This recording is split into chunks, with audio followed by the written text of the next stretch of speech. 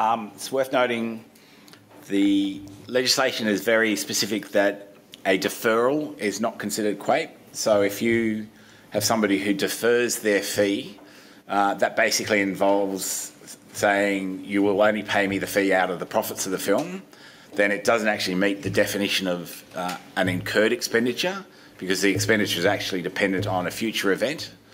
So if you have people deferring fees, saying, oh, I'll get paid when you get some money in, those costs aren't quape. So deferrals, which used to be fairly common, are now a lot rarer.